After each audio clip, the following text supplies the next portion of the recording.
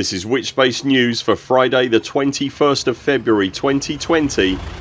I'm Commander Buur.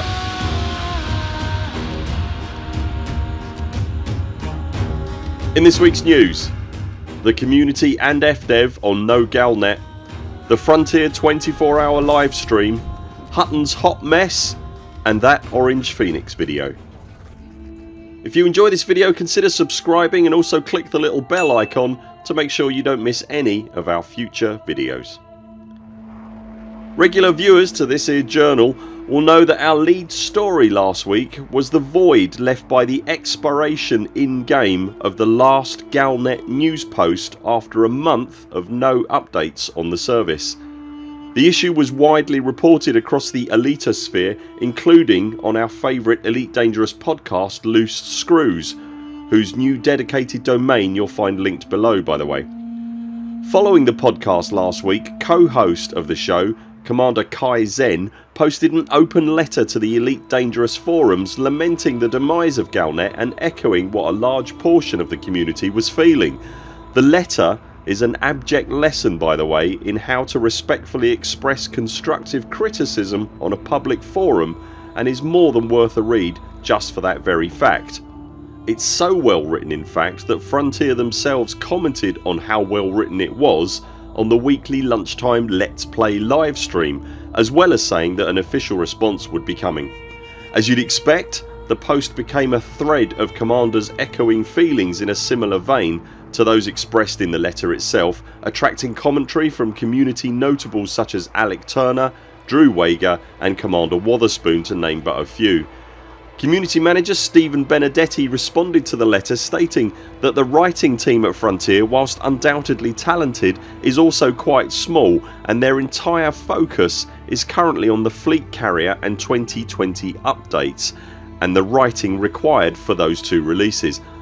Other writing work such as Galnet has had to be given a lower priority and essentially put on the back burner until those tasks are completed.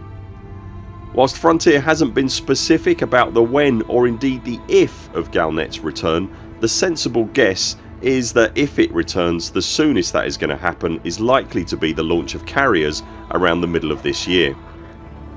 Whilst this is undoubtedly uncomfortable news for everyone concerned, anyone who has worked in a large corporate environment that deals in huge multi-month and multi-year projects will know that at the start resources are allocated and budgeted for, plans are laid, and then the ship sets sail with everyone knowing where it's heading. Once the ship has sailed, it's then extremely difficult and honestly unadvisable to try and change the course of that ship. Undoubtedly the events of the last year have pointed to the fact that Elite Dangerous has already had to change course and alter its plans at least once in recent history, and it's understandable that Frontier would be reticent at this relatively late stage of what is assuredly a huge project to throw even the smallest ripple in its path, as painful as that might be. Our gut feeling here at the pit is that Galnet will absolutely return, and I think Frontier are fully aware of its importance in a game like Elite for new and old players alike. By the time this video is released on Friday the 21st of February, Frontier will already be well into its 2020 Game Blast 24-hour live stream on Twitch in aid of the extraordinary gamers charity Special Effect. If you're unaware, Special Effects specialises in making bespoke controllers and equipment that are tailored to an individual's needs to enable those people to enjoy video games. Their work is nothing short of extraordinary, and when you see the many videos of the people that Special Effects has helped, you simply run out of superlatives to describe what they do. Frontier has a target of £30,000 to hit, and all the communities from all of Frontier's titles will be involved in the effort, and the Elite Dangerous community is one of the most generous and giving communities in the history of gaming. Let's help them smash that target, and in doing so help enable Special Effect to carry on doing the staggering work that they do.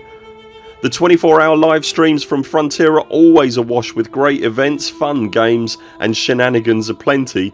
This year will be no exception. Make sure you stop by and say hi. The Hutton Orbital Truckers initiative to deliver a Hutton Orbital Mug to every single commodity market in the galaxy, known as Operation Hot Mess, passed through 50% of its goal this week. To put some perspective on that, there are 55,235 commodity markets in the galaxy. If you want to help ensure that every possible station in the galaxy has at least one Hutton Mug, then head over to the link in the description below to get started. And finally, Commander OrangePheonix of Sagittarius I and SPVFA fame posted a video yesterday called Why We Fly. Touching on a subject close to many commanders' hearts, Why We Fly is destined to become a benchmark moment in the cultural history of this community. It is simply beautiful. Do take the time to watch it. For more details on anything we've talked about in the show this week, then check out the video description below. If you enjoyed this video, consider subscribing to the channel and be sure to click on the little bell icon to make sure you don't miss any of our future videos. And if you want to help support the work of this channel, you'll also find links below to Patreon. That's it for now. Thanks very much for watching. We'll be back later this week with more videos. Until then, 07 Commanders, follow the greens on the way out and do keep clear of the toast rack. We very much look forward to seeing you next time.